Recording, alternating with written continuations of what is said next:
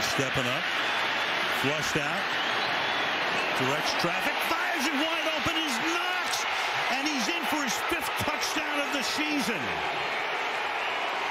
Allen flushed out of the pocket, 53 yards, goes to his right, and the tight end gets free for a touchdown.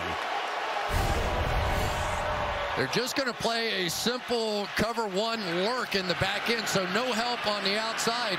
But I think Sorensen just felt like he'd covered him for 5 or 6 seconds and goes, surely the ball's been thrown to somebody, but it had not been. And Josh Allen, when he gets on the edge and starts throwing these rockets, we saw a couple in the rain last week against Houston.